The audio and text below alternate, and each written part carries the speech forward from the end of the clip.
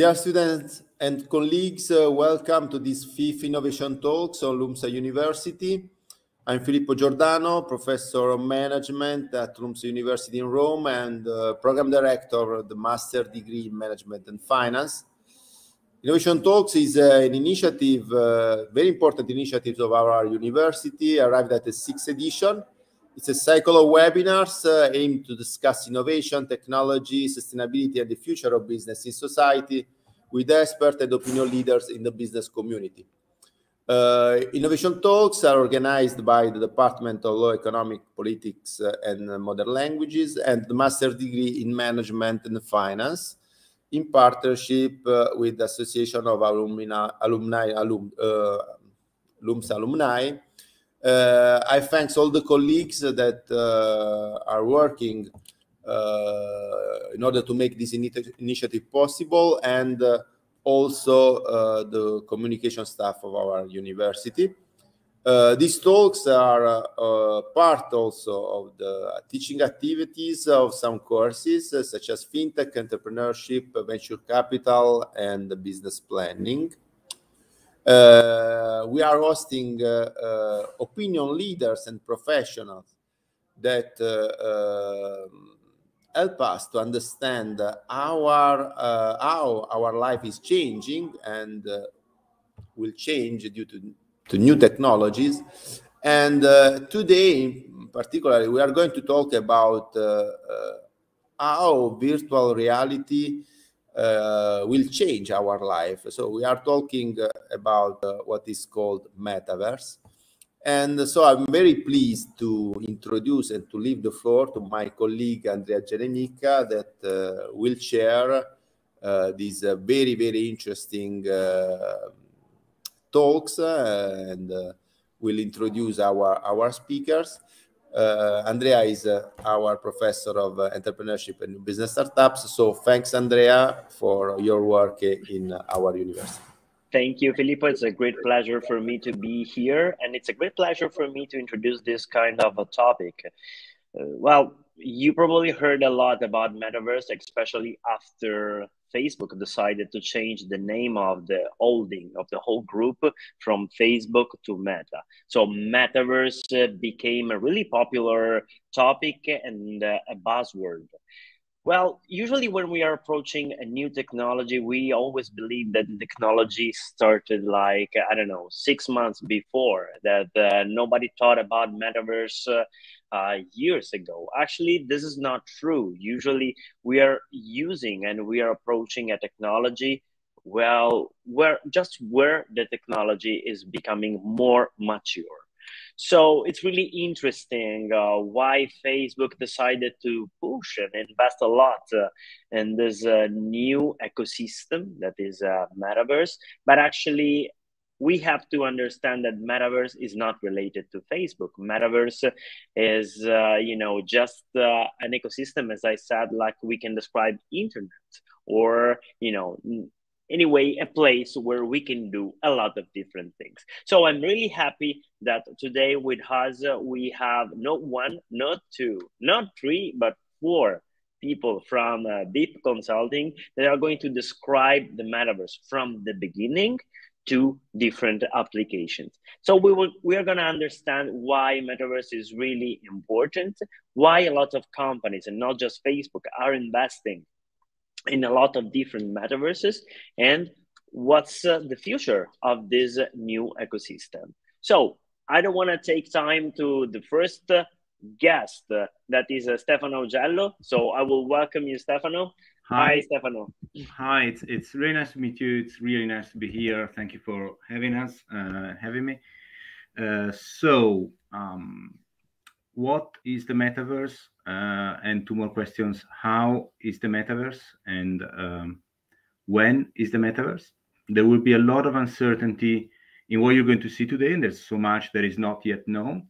So I thought we would start from something that is absolutely certain and undisputable, and that is that 1999 was the best year in the history of movies. There hasn't been one year like that since. There hasn't been such a year before. And one of the reasons for that is great films came out that defined an age, and one of them was The Matrix. And The Matrix still is one of the iconic representations of a metaverse, a dystopian one, but it's a virtual reality within which we move. And it's not just The Matrix, actually. If you think about 1995, Strange Days, 1997, Nirvana, 1998, Dark City, in all their different ways, they deal with virtual, alternate, immersive realities. They're all dystopian, but they define the traits of these alternative worlds. And it's no coincidence that the definition of metaverse actually also came out from a novel in the 1990s, right? So people who grew up, who came of age in that generation, who came of age in that decade, they have a very clear mental picture of what the metaverse is like. And what that means, essentially, it's an immersive environment. It's an environment that is not real. It's not this physical space. It's virtual, and there are different degrees of virtual. The point is that there's a difference between what's real and what's not, and this is not. It's open. You can walk in and out of it. It's open to certain degrees to everyone. It's interoperable. That means that what you do on one side of a metaverse or application can be carried over another side of the metaverse. Is not a series of walled gardens, and it's persistent. And by that, we mean that you can switch off your metaverse and the metaverse keeps going. Then you log back in and the metaverse has been going in the meantime, right?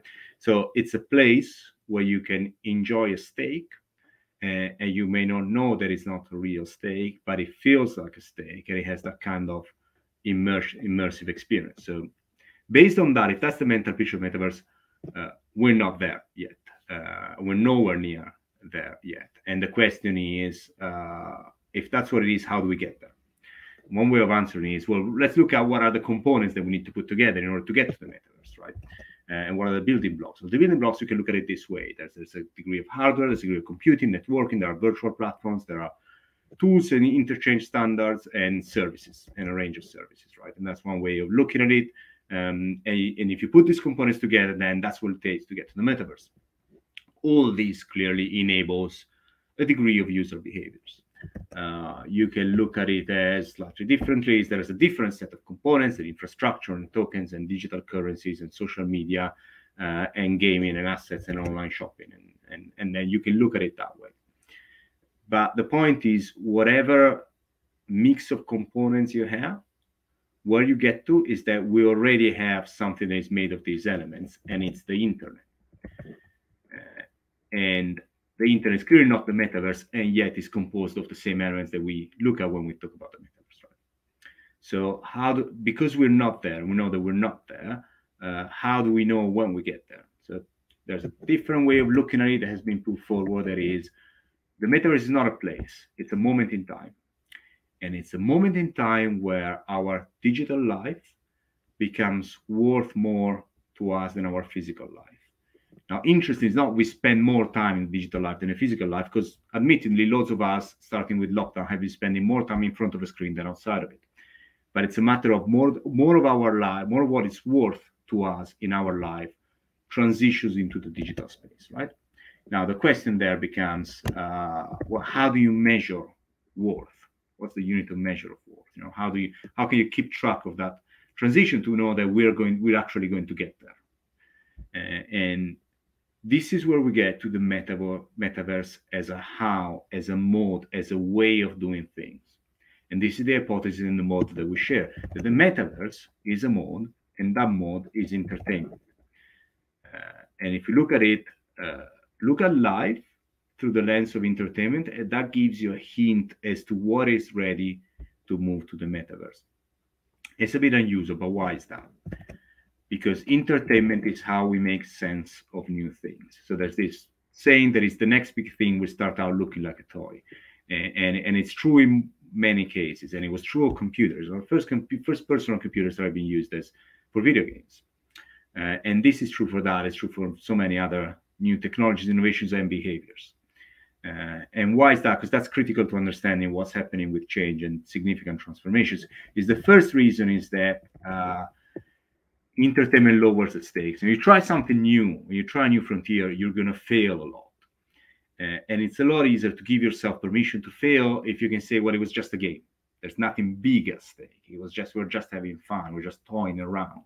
And that's how you get to actually the discoveries that you can use for serious use cases. That's number one. Number two is discover a new frontier. Experimenting with something significantly different takes a lot of effort. It's painful, right? And it's important that that effort comes with intrinsic reward.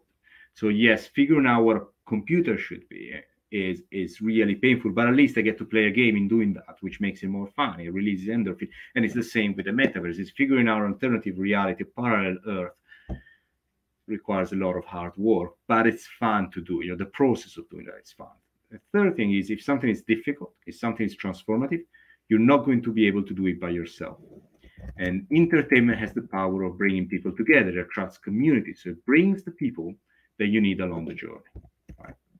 So if you look at it as the metaverse is a big space for transformation. It's a space where transformation happens. And the way transformation happens is entertainment. Then let's look at who is ready to move into the space. And we can say that because they're showing signs that they're becoming more entertaining.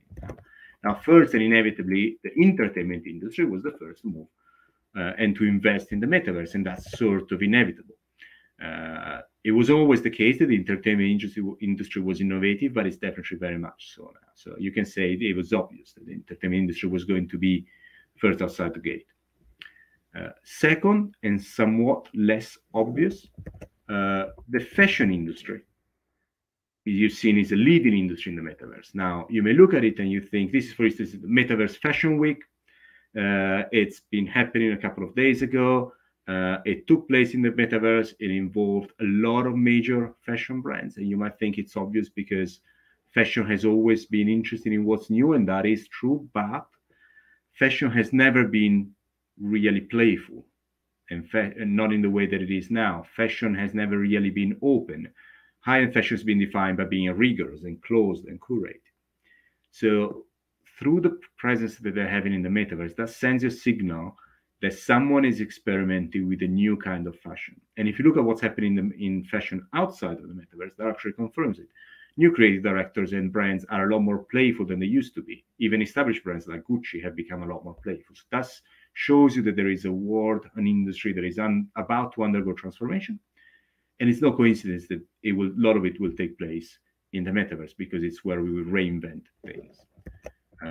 Number three is commerce and shopping, which has always been, I go to the supermarket, I go to a shop and I buy something. Now, if you look at the rise of live streaming, particularly in East Asia, what is it? It's a spectacle, a live show created out of selling physical goods. Now, to a certain extent, that was the case. Advertising is a way of creating a show out of selling something, but it was always separate from the actual sales. And the sales never got to the spectacle that it is now. What you have here is creators and influencers that shift billions of dollars of goods in one day out of the show, out of their showing skills and so the showtime skills. And this is not just cosmetics that you think are prone to aesthetics as shows. It's cars. It's cars coming out of customs and being sold 200 at a time within a day in a format that has nothing to do with the traditional purchase journey and everything to do with entertainment. So we would expect streaming and social commerce to be very, very quick to move and be on the brink of moving to the metaverse, because they're showing signs that entertainment is becoming more important in that industry. And finally, something that you really would not associate with entertainment, and that is stock trading. I don't know how many people are familiar with GameStop and AMC and Wall Street Bets on Reddit and meme stocks. But what we saw seen last year with the explosion of meme stocks is exactly what we will expect to see in the metaverse very soon, which is something that's always been serious and been done by certain people. It has been undergoing a transformation. The transformation took the modality of entertainment. It was a bit silly, but silly was a feature, not a bug, because it was a way of experimenting something new and lowering the stakes, even though billions of dollars were at stake. So the GameStop frenzy did not take place on the metaverse, but the next games of frenzy, we will expect that it will take place on the metaverse. So these are industries that, if you look at them and you see signs of entertainment, that means that if you see the silly, means someone is trying to do something new. And that new will increasingly take place on the metaverse. So what are the indicators? One is, how do you know that a domain is being radically rethought? Number one is you start seeing new faces that you didn't see before, new communities and classes. And the reason why I talk about a class is because these faces and communities are building an economy around what they're doing. So it's not just the creators, it's the creator economy. It's not just the Reddit traders on Wall Street bets. It's those traders are creating their own economy, competing with the old economy. So that's number one. The second sign that you're looking for is new forms of currencies, whether functional currencies like cryptocurrencies or new social currencies. In the case of the Reddit traders, memes were part of a social currency where the community recognized, people within the community recognize one another, and they band together as a class, as an investing class that did not exist before. And third, and very importantly, you recognize that a domain is undergoing significant change when the reaction tends to be, wait a second, this is not how you're supposed to do things. This is not how you're supposed to do it. And this was very much clear on Reddit and meme stocks. That's not how you're supposed to trade stocks. That is actually somewhat illegal. And that tends to be the reaction of the legacy institutions. But it's also true of fashion. Now, people could have seen an established brand like Gucci being more playful and say, this is not how you're supposed to do high-end fashion. And that friction is a sign of a domain that is undergoing transformation. And you see more and more on that friction on the metaverse. Actually, everything that happens on the metaverse results in, that's not how you're supposed to do it. You pay billions of dollars for real estate on the metaverse that doesn't really exist. That's not how you're supposed to do real estate development. And it isn't, but it will be once we're past that transformation. So what are we saying? We're saying that if you think at the multiverse as a way of doing things, as a mode, that can help us fill the gap between space and time, right? Between the multiverse as a space, that virtual immersive space that we're nowhere near, and the multiverse as a time, that moment where more of what we consider worthy in our life takes place in a digital space. So look at it as we'll get to the metaverse once enough of the domains in our life will have gone through the transformation to then land to the metaverse on the other side of it. And how do you know what domains are about to go through the transformation? You see it as domains that are embracing more and more entertainment.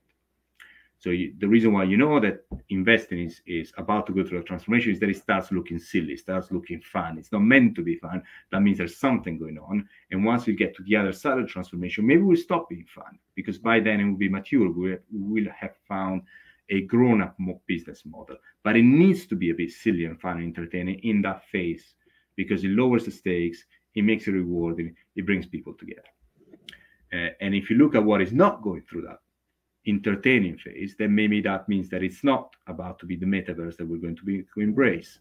So if you look at this, for instance, this is one of the different iterations of virtualizing the workplace in a metaverse space. This happens to be by Meta, by Facebook's mother company. It doesn't really look like fun. And to me, what that suggests is that it's not a good representation of the destiny of the metaverse. And what it does show is that we're actually trying to replicate what we're already doing, the same people we're already doing it, in the same way. We're trying to digitalize it and bring it to the metaverse. It doesn't have a transformational nature of it. And therefore, I don't think that this is what the metaverse will end up looking like, because it's not fun. And by not fun, it means it's not signaling the necessary transformation. So if you look at it, as someone said, all models are wrong, but some are useful.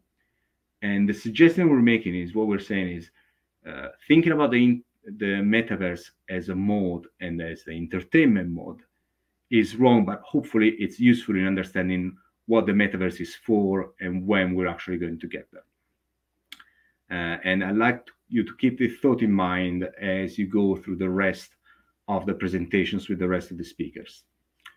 Thank you very much. Thank you, Stefano. And I will, go to the next speaker, so I will not lose any time, and I will present Alex Cascarano. Hi everyone. I'm Alex Cascarano, and I'm Executive Design Director at Sketchin, the design studio of BIP. As a design director, my work focuses on exploring the implication of living and interacting with technology to improve human life. At Sketchin, I'm responsible for developing the studio design culture, and I'm head of immersive design practice. But let's go back to talking about the metaverse. Stefano, in the previous talk, gave us an insight into what we mean by metaverse and its main characteristics. In my role, however, I'm inclined to see this subject through the lens of design. Metaverse extends the concept of reality. There is no longer a distinct physical world and a virtual world, but also an hybrid world embracing both realities in a single entity. There are many opportunities arising from this new technological paradigm, but also many challenges that those who will have to design products and services in this new environment will have to face. Today, I would like to talk about the first 3 challenges that we as a design studio will face. First one is about people and how people's behavior and habits can change in this context. I want to talk to you about identity and avatars, one of the founding elements on the metaverse. This is the first challenge. How does the concept of identity change, and how to design avatars for different metaverse domains? In the future, we'll spend a lot of time in metaverse. Our digital identities will become just as meaningful as our offline one. And as a result, we will be willing to spend time and money to shape them. People are rejecting labels and embracing fluidity. And as the metaverse moves closer to becoming our preferred reality, this diversity of identities is reaching new levels. 60% of Gen Z say their identities span races, cultures, and languages. And the shared virtual space in the metaverse is offering the creative freedom they crave. This is a revolution, is adding a substance to a brand's golden question. Who are we addressing? As the playing field for brands to connect with their audience becomes increasingly complex, the diversity that the metaverse has created can offer a way to better connect with their audience and perhaps even discover new one. Today, teens don't go to the mall to try out new subcultures or the latest trends. Instead, they plug into video games like Fortnite to build their ideal avatars, complete with virtual clothes and body types. Self-expressions has no limits or rules, as being different is celebrated in the metaverse. They are able to create a version of themselves that feel more authentic for their body in the real world sometimes. And we are in the age of post-physicality, and the boundaries between real and the virtual are increasingly blurred. After all, who could claim that my identity on the metaverse is false compared to my identity in the physical world if it represents more of myself, my ideas? Users have the ability to create their own characters through skins and avatars that offer an unlimited pool of diversity. This is allowing them to express their identity in ways that in the offline world will never be able to provide. And the ubiquity of technology is blurring the lines between us and our avatar's identity. I want to show you my different identities in Metaverse. Preface, I'm a very boring guy. Here is my avatar created with Vroid Studio, compatible with the VRChat Metaverse, while I'm in the Prada Foundation. On the left here, it's me in Sandbox, another great Metaverse, near a nice bored Ape Yacht Club, a precious NFT. And on the right, me in Horizon Venues, the Oculus Theater. This is also me. This is a personal project that I called Mindo, where you can create your own avatar created from biometric data expressing your emotions. As you can see, many possibilities of expressions, but here I introduce a second design challenge. How can I have the same avatar with me all the times in all the worlds of the Metaverse? How design for interoperable hybrid experience between different Metaverses, designed for the interoperability. One of the pillars of the Metaverse will be interoperability, meaning the ability of the components of this dimension to exchange information with each other and then be able to use it. Consider that we cannot design in silos, and not only we can provide the most flexible infrastructure but also we can make objects, goods, and services usable in any context, in physical, virtual, or hybrid world. Here, for example, Valentino, in collaboration with Animal Crossing, allow you a copy of your digital dress with you all the times, while Jedu, a startup that are creating a mirrorverse, allow you to use your NFT, the hoverboard on the avatar, with an augmented reality context, making the NFT usable in different contexts. This is another example of how my avatar can exist in a different context, social, gaming, and even, I don't know, why not work, professional. Create or buying a digital asset and being able to use it whatever you want is certainly one of the biggest challenges that all players in the Metaverse industry are facing. And now the third and final design challenges.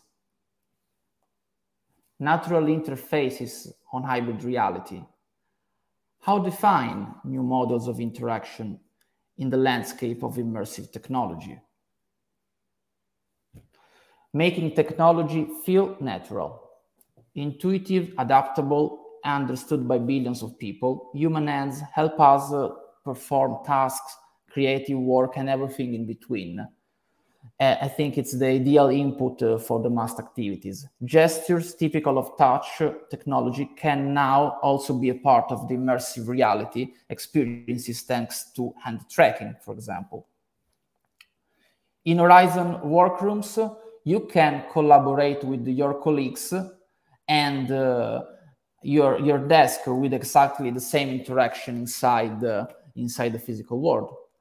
I have a friend who worked in the Meta Reality Labs for the project, and the thing that surprised me is they spent a lot of time for designing the table to recreate interaction that are already familiar for the people who will be using this app.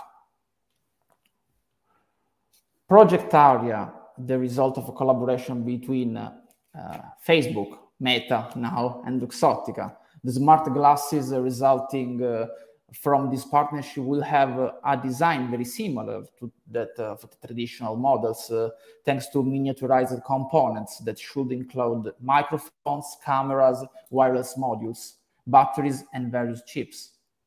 The main objective of Project Aria is to provide the user with a discrete, and always connected wearable that can understand what is in front of it. So, the Metaverse, I think, represents a real green field for designing new products and services. And I think we have a lot of opportunity to create value, I strongly believe. And I strongly believe that can be the new frontier of interaction between people, their needs, and companies. And that's it. In a design Metaverse from a design perspective.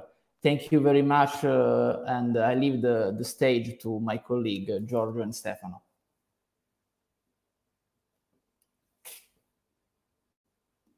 Hi, everyone. I'm Giorgio. I'm a blockchain specialist here at BIP. And what I do is usually help to develop more on the technological level about Metaverse and a blockchain project. So let's go back to Metaverse and do a little bit of recap. So basically, Metaverse, as all of my colleagues explained much better than me, of course, is something that allows the user to interact with the virtual world through three-dimensional asset. For example, let's imagine, as was shown before, with your desk and recreating your own desk, so you can interact with this. Of course, it's built upon an infrastructure. This infrastructure, usually the internet, as the internet play a very huge role, and especially the connection and the hardware that built our internet play a huge role and critical role how to build this metaverse. And of course, all the gadget that that you use to interact with the metaverse. So, for example, let's imagine all the glasses, all the wearable that you can use, also the mobile phone. They actually help you to interact with this virtual world. And sorry.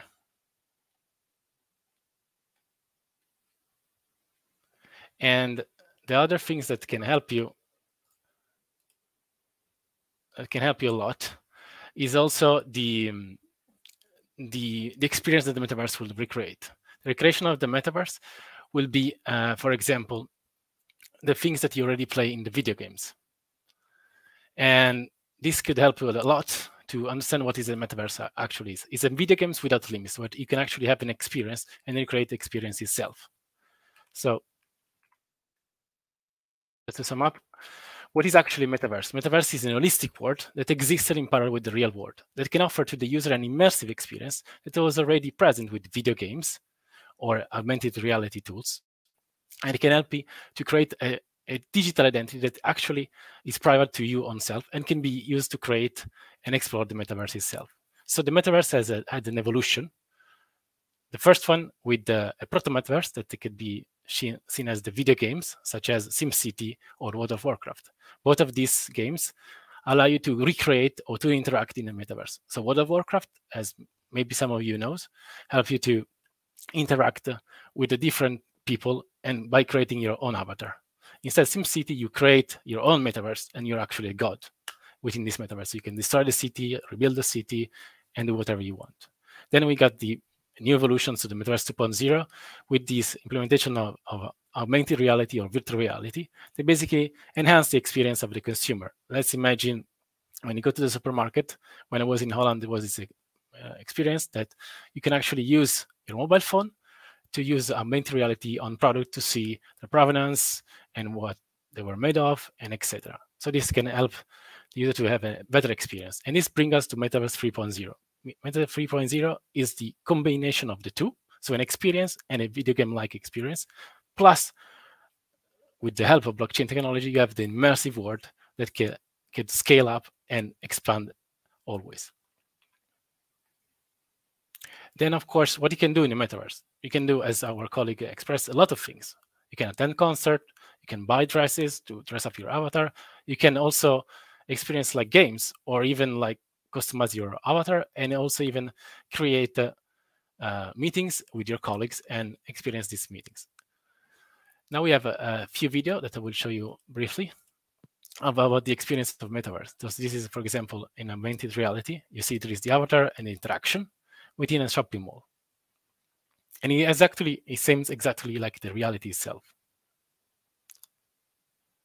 Then, of course, there are like others, like sorts of shop in the Metaverse. Okay, here, sorry. Where you can shop and you can see directly how this interaction is done. And you see you got the avatar that interact with each other or buy stuff and customize their avatar. And then we got the last one about the cruiser ship, where this, okay, the video is loading, where you can see is guide you on the cruiser ship, and you can see inside it and the activity that are displayed on the cruiser.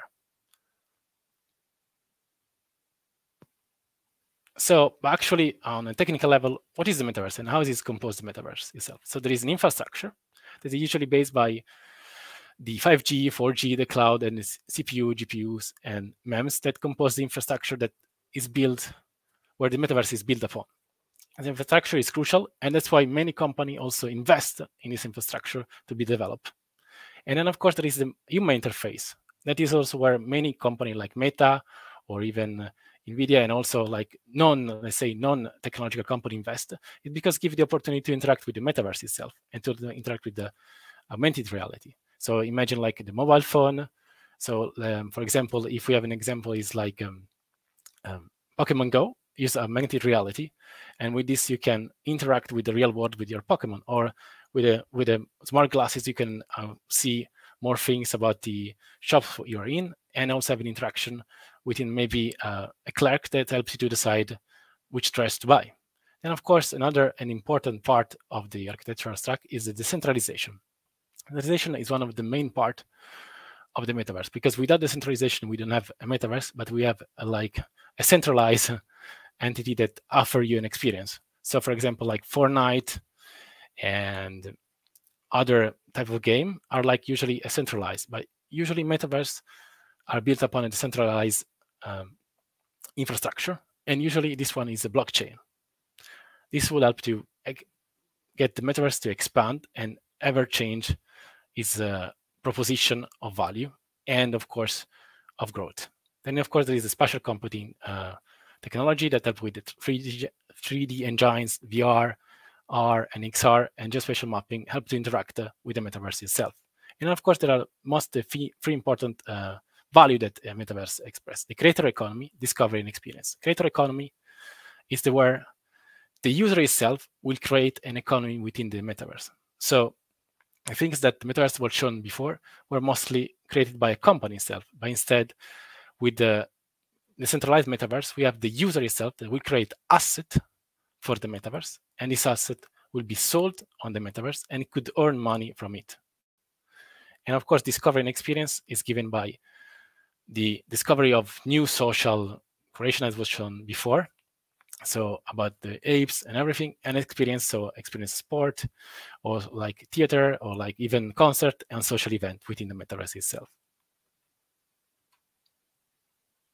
So what are the people that actually invest, and the company that invest in Metaverse? There are many of them, and many of them are divided in the stack we've seen before. So the infrastructure, of course, there is like AWS, so Amazon, Azure, so Microsoft, and also like NVIDIA or Apple itself.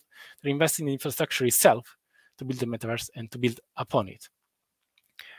Of course, in the human interface, we got Oculus from Meta, and also like video game producer like video game hardware producer like PlayStation and Nintendo. They help to interact with the Metaverse. And of course, with the centralization, we got many blockchain companies like Consensus, Gemini, but also like big player like Microsoft. They have to create a decentralized Metaverse. Of course, in a special company and creator economy, we got many companies that actually work within video games. So, for example, Unreal, Unity, Epic, Roblox actually develop video games, but they also help to create and expand this technology itself. In the discovery part, we got many that actually are video games producer or reseller, but also like a player like Google or Facebook or Meta that actually help to develop this part of the Metaverse. And of course, we got the last one is the experience, where many companies have their foot on, because it's the easy part where you can actually be on and develop something. Then, of course, how does this metaverse works? How this interaction works? So, for example, to interact will work with the environment of the metaverse. They give you a perception to the user that is given by the sensor interface that, as we've seen before, are more like all the smart gadgets that you have. So the smart glasses, the VR glasses, or the smartwatch, or something else. They help you to interact with the metaverse. And then the user will decide an action, so the actuation interface, and this action will interact with the metaverse. By giving so, we have a continuous stream of action and perception that's given to the user. So this, of course, requires a high computing power and a big infrastructure to build this metaverse on. Because otherwise, if we don't have like a fast connection, a fast hardware that transmits this information to the user, and the user interface could be very simple. So, for example, mobile phone will not be able to interact to have an action stream together. Then, of course, we got the architecture of the client-server interaction in the metaverse. So we got the 3D interaction, and usually this will give the perception stream and action stream that we've seen before with the user and the client, and then actually interact with the metaverse server. So we got many clients that interact with the metaverse. And this is where the blockchain actually comes in, is because the blockchain will create an interconnection of words that could be massively scaled and be persistent and synchronous. We see this is one of the main points of the metaverse. So actually, metaverse itself should be persistent, be scalable, and be synchronous. So your action that will be done on one word could be transferred to another word. And this can be done with the blockchain, because blockchain have the opportunity to connect all these words together and not be silos within it. So for example, if you play on Fortnite and you want to switch with the same avatar on, for example, Roblox or Minecraft or other things, you cannot, because these are siloed within one word. Blockchain can give you the opportunity to transmit this information and compute this information to another word and continue play or continue to interact. So actually, what the blockchain play in this metaverse, what actually can give? The first of all is decentralization, because blockchain itself is built as a decentralized network. This is the main point. And by giving this opportunity to the metaverse, the blockchain, the opportunity to scale and be able to always be persistent. Because if we build like a centralized application, we'll have a single point of failure. And this single point of failure will give the opportunity to destroy the metaverse within one action. If the central servers fail, we're going to lose all information. Instead, with the decentralization, we give the opportunity to distribute this power, of course, and of course, information within many servers that can also be owned by the user itself. So we're going to empower the user. Then the other thing is the interoperability, as we've seen before, the possibility to interact with many words within one blockchain, or many blockchain can interact with many words. So if we build, for example, on blockchain A, we can also create a bridge to blockchain B, and our metaverse can be played also by user of blockchain B. By doing so, you don't have any restriction about playing or interact within any blockchain. The other thing is very important is exchangeability. Blockchain gives the possibility to create an asset and be exchanged for cryptocurrency or another asset of the metaverse or different metaverse or even fiat. So you can even monetize the asset that you create. And the other thing is also the asset creation. Blockchain can give you the possibility to create any type of asset. It doesn't matter which one you want. It can be an image, it can be a video, it can be a coin, can be also something that a mix of it. So an image that actually can become a coin, whatever you want. And the other thing is that is very important, that blockchain with the tokenization can give the possibility to interact with the governance of the project itself and give the possibility to the user to decide the direction of the project. An example is Axie Infinity, where there is the token of the metaverse, and this token is used to exchange asset within the metaverse itself, but also for the governance itself, and also for gain value of the token itself that can be exchanged for other token. And you can also have then cash in with the fiat money. By doing so, the user have a full power on asset to create, governance of the project, and direction the project will go. It's something that new and many that was lacked before. So in the, let's say in the Web 2.0 of the metaverse was not something that was possible also in the proto metaverse. they were limited or within the server, the application itself. So for example, Fortnite, you can buy the skin, you can resell it, maybe, but all within Fortnite. And you cannot exchange for another asset and also transfer to another world. You're limited within one word. So blockchain is a normal potential about a creator economy that could be actually circular. So how actually does it work, the creator economy? There is the creator has a journey where he registers on the metaverse, he creates his own account, then a new account is created within the system, of course, of the user. Then he creates an asset using 3D tools, also can be a JPEG or whatever you want. And then he uploads on the marketplace of the metaverse. And then here there is a price tag that could be decided by the creator yourself, by a group of users, or can be like an auction. And then the user can interact with the item and decide whatever to buy or not. One is bought, then is sold, and receive the metaverse currency or the design currency of the metaverse. That is cost is the exchange of value, and then the user will buy the item itself using the metaverse currency, and thus creating the circle of creator economy. So in the end, what actually the blockchain gives to the metaverse is something that is new and empower the user itself. So we come from like an economy that is company-centric to a user-centric, so a prosumer economy, where the user itself will be the center of the interaction and also of the economy of the system itself. That's something that new, and the metaverse has the potential to develop this new type of economy and this new type of interaction. So that's for me all. Thanks, everyone.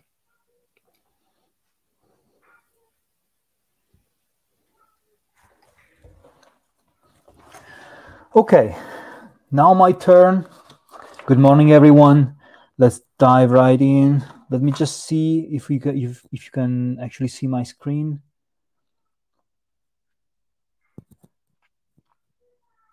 Nope. Yes, you can. Very good. So, fashion and the metaverse is a match made in heaven, because fashion is the industry that right now works the most with the metaverse.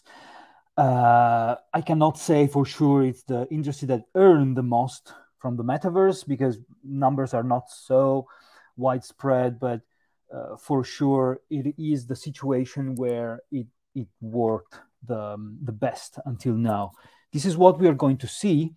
We are going to see yet another definition of the metaverse, because metaverse is still a kind of vaporous topic, and some caveats that I will make for grounding the topic itself, and then a few examples, one good example and a few others, and a few reasons why the metaverse works well with the fashion industry, and some news, because we have some news, and something about the future.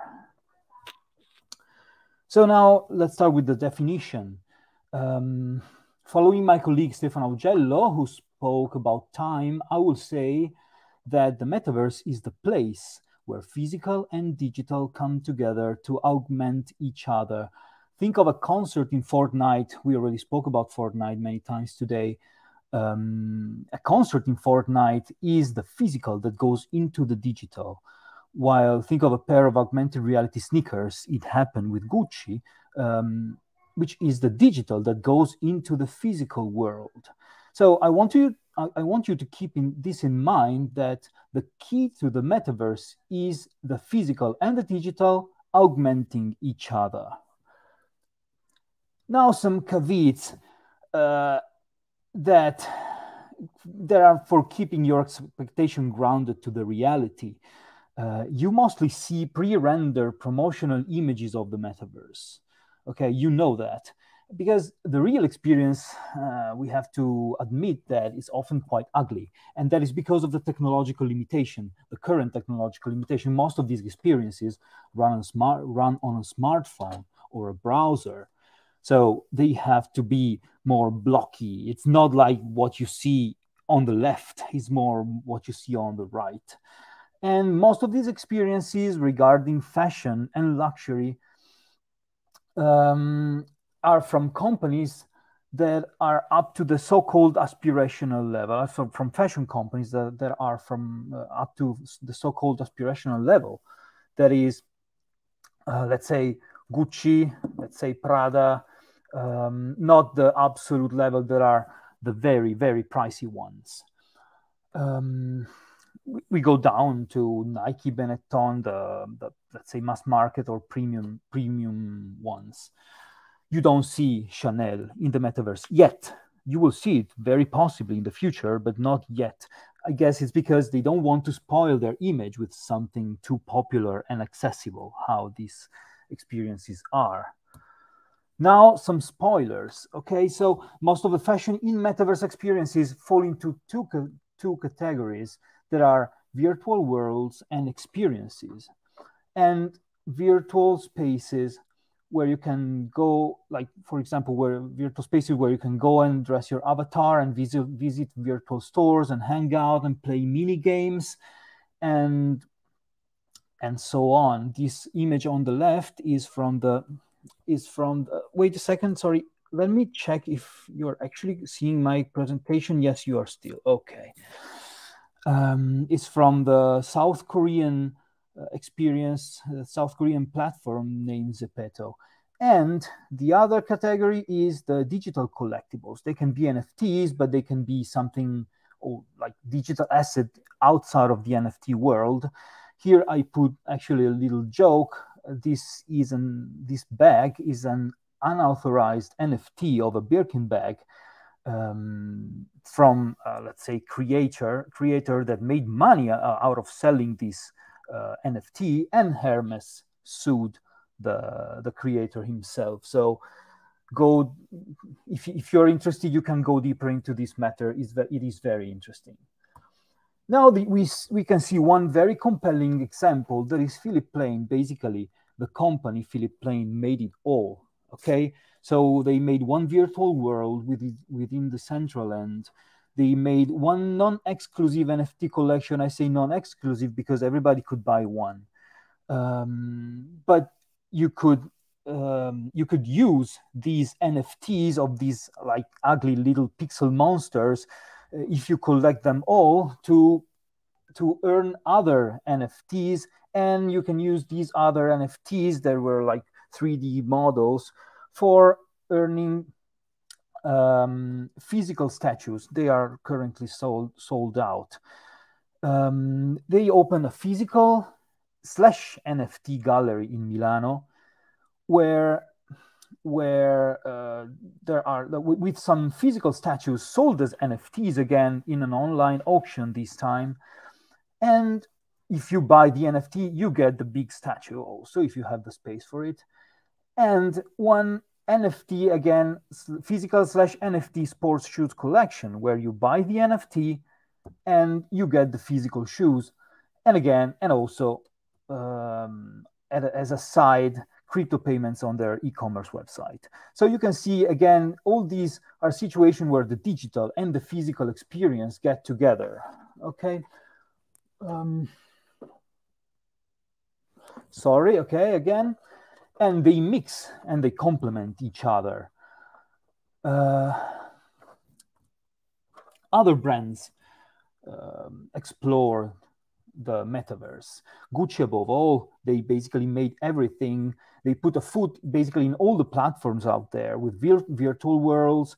And they also made 1 year ago, exactly 1 year ago, they made the augmented reality sneakers that I was talking about before. And they also made NFTs. And we will see some news after about Gucci. We have Nike with their Nike Land on Roblox. And also with virtual sneakers investments.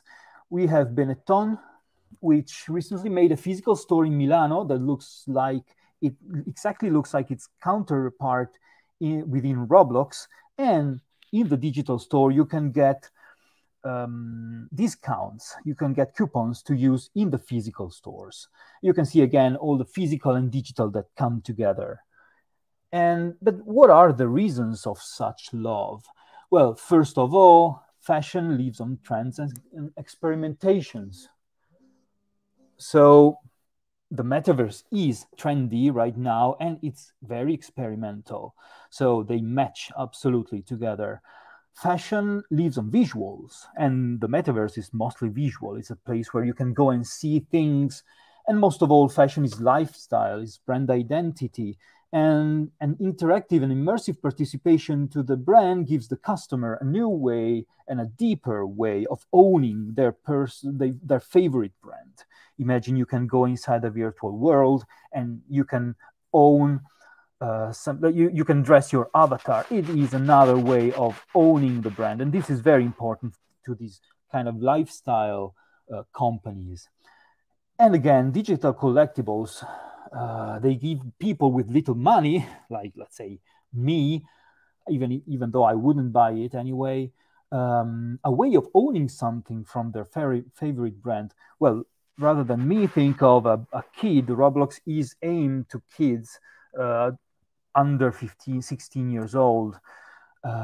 So most of them don't have the money to buy even the Nike shoes, so they can own them inside there for a little money, little as like 10 euros, let's say. And they give people with a lot of money a way of owning something, some unique status symbol. You buy your NFT, like you buy your Bored Ape, and you buy your NFT of the Dolce & Gabbana collection, something like that. Some news, these are from like literally a few days ago. Marco Bizzarri, the CEO of Gucci, said that they committed again way more to the metaverse. They said the metaverse is already a very real place for us. And Nike, the CEO of Nike, during the earnings call, said that since its launch, a total of 6.7 million players from 195 countries has visited Nike Land on Roblox. So even though this may not be disruptive yet, but it is very looked into, and it is already giving some numbers. So what about the future? Well, nobody has the crystal ball, of course, so I cannot say much. We just have to wait and see, but the hype on the metaverse will last a little bit more, a few months. It won't last forever. There's always need for the new buzzword, of course. But I believe that the metaverse itself will slowly evolve in the next years into a viable product for most of the businesses. Again, I don't have the crystal ball, but this is very possible. Also because big companies like Meta itself and Microsoft are investing billions into that. It's going to be slow though, because the technology has to evolve. The final, let's say, the aim right now are the augmented reality glasses, and they will take like 5 to 10 years to be, let's say, viable, feasible. So until then, the metaverse will still be used as an advertising medium by lifestyle companies. We said about fashion, but think of cars, think of watches. It's very possible that many of these companies will try to go inside. What about the far future now? Well, the metaverse will reach the so-called plateau of productivity, and it will become, we will have those augmented reality glasses, we will have better virtual experiences, and at that point, it will become some form of new normal. It is very possible unless the world collapses first. So most of the companies will have to or will want to approach the metaverse for their business. So there is a lot of room, very possibly a lot of room for many people and many companies and many of you to explore and to work. And what about digital collectibles? Well, they will still exist. I guess they will exist forever, just like today trading cards exist for the Italian people, figurine Panini, calciatori, something like that. They still exist, or Pokemon if you want. So just like that, it exists today. Digital collectible will keep existing because people like collecting things. So this is it. Thank you very much, and see you in the metaverse.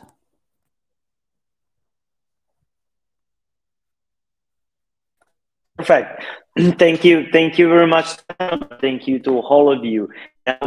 we know is a metaverse, what we can do, why we are talking now about a metaverse. So I don't know if you have any question from our audience. If not, I would love to ask you a question. I don't know if we can invite you back to our digital stage. And the question you will drop me who is the best to answer.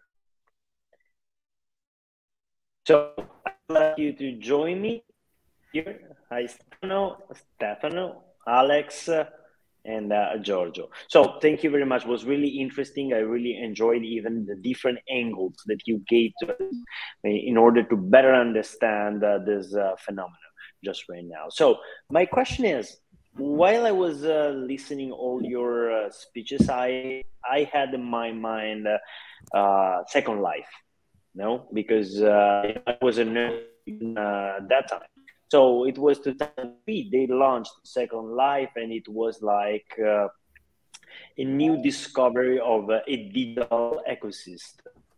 Brands, American Apparel to some ecosystem being there, well, to do what was not clear at the beginning, but they launched products, they sold products and services.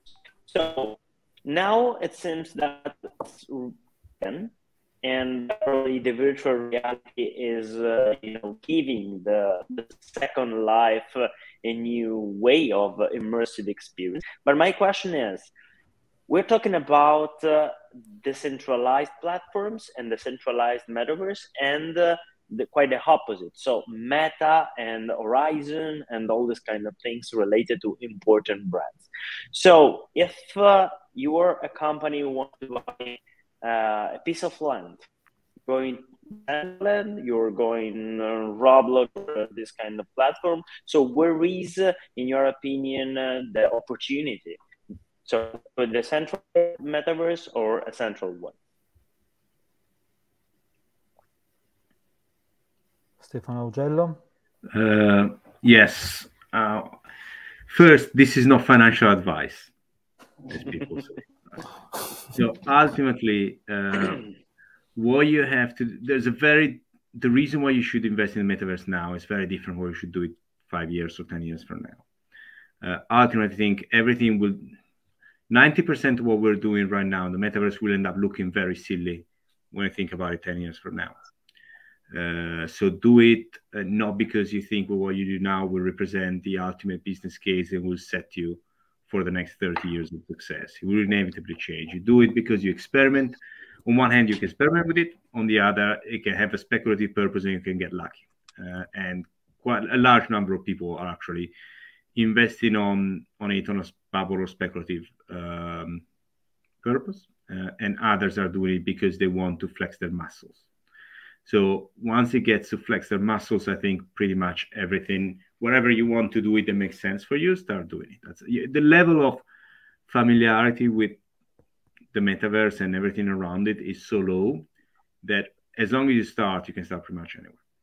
However, what I would say when it comes to the bigger philosophical difference of centralized versus decentralized, I think that what the metaverse will end up being will be something different from how the visionaries thought of it. So if you look at what the internet turned out to be, it's very different. For better or worse, it's very different from how it was envisioned in the 80s. And some of the founding principles that the internet was meant to be based upon, they've been betrayed. And part of that betrayal has been in order to let it grow. So the internet grew also because certain key elements of it were centralized. And centralization allowed for a better, more consistent and easier user experience, allowed for a certain degree of stability and trust that you don't necessarily get when everything is entirely decentralized. At the same time, some people think that problem will be solved by the blockchain because that's a consistent technology that allows for decentralization while preserving the safety for not necessarily the user experience. But in general, I think what the metaverse will end up being is something really different from how it was envisioned and from what it is now. We're at the stage of, if you remember the first iPhone apps, one of the first viral iPhone app was one where you would sort of use it like this and pretend that you were drinking a glass of beer. It was incredibly steep, but it was a way for people to experiment and to understand what made iPhone apps successful and what made them sticky and how the thing worked. So we're at that stage, and clearly in retrospect, we'll end up making a different use of it. But right now, if your way into the metaverse is the equivalent as a company, is the equivalent of that iPhone beer app, as long as you're aware of it, do it and do it wherever you feel comfortable doing it. Thank you, Stefano. And it was not an easy question, so thank you for doing that. So I don't know if we have more questions. So I see a question from Francesco Spano. Hi, everyone. I have a couple of questions, so it's not going to be easy. Do you think that we are going to face monopoly future, speaking about that different. So basically, answering me to this question. I don't know if you want something more. Well, I think very often is a matter of time, not arriving first, but at the right time. And I think there is a strong struggle between the centralized metaverse like Meta and the decentralized metaverse. Probably the model that is closer to the needs of the user will win. And I'm not sure that the big technology companies will win this time.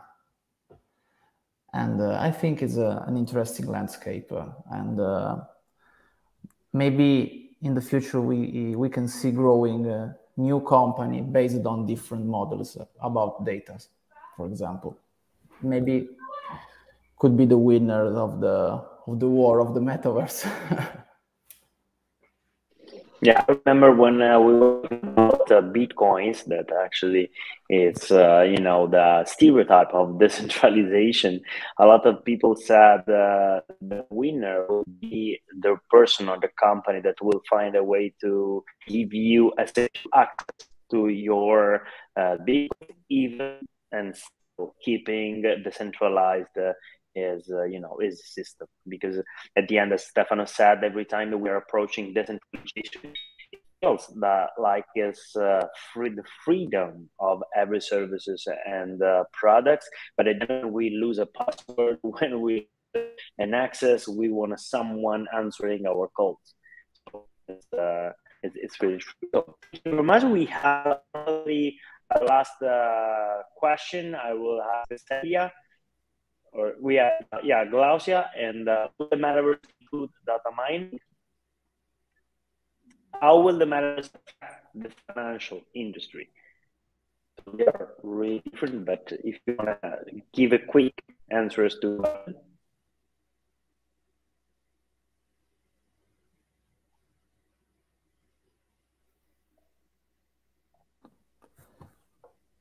Well, data, according to me, let's say the metaverse will generate a lot of data. Think of biodata, for example.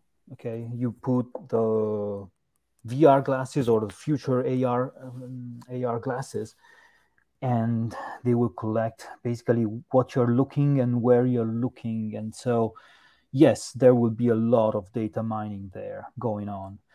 A lot of data reselling, a lot of things with data. So the answer is very possibly yes.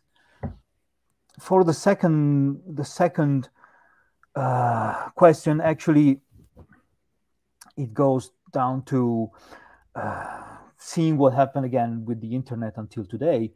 So it started as a hobbyist, basically, context where a person, like on their computer, on their room, were writing HTML code, and they were writing their web page, and it ended up with Facebook, Meta, whoever, Google, and so on. So yeah, we call them monopolies. They are extremely big. Of course, there are always like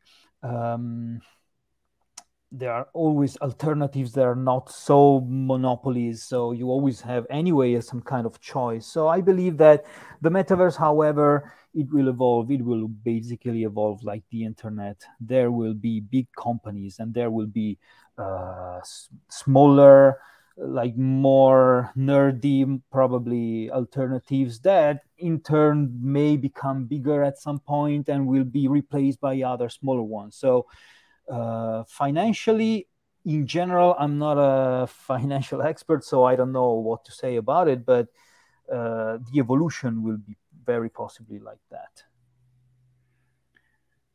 I would add something on financial services, and we're at the stage where it's not yet the metaverse that impacts the financial services. The financial services that have an impact on the metaverse, and ultimately, as they say, the best way to predict the future is to make it is, and we're at the stage where financial services companies have the opportunity to not to wait for change to happen upon them, but to drive it. And if you look at what's the difference between Second Life and talking about the metaverse now, it's fundamentally the same thing. We're getting the same hype. And if you look at the headlines that we had about 15, 20 years ago about Second Life, they're word by word the same as the metaverse. The difference is that I think there's greater push behind it, and there are specifically some companies that, by their nature and their capabilities, are able to will things into existence. And I think one of them is Stripe.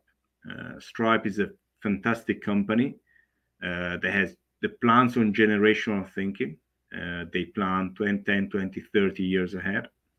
And by a combination of talent, financial capital, and this time horizon, they, together with others, are able to will the metaverse into existence. And Square has also been investing, has renamed it and started investing a lot in the metaverse. So if you think about the big believers with the capabilities to make things happen, quite a few of them are financial companies. Now, there's a big difference between them, and HSBC has, I think, bought a plot of land in the metaverse, but it's a different nature of engagement, right? So if you look at Square, it's a complete organizational restructure, including a change in name, but a fundamental restructuring of their whole company because they believe in Web3.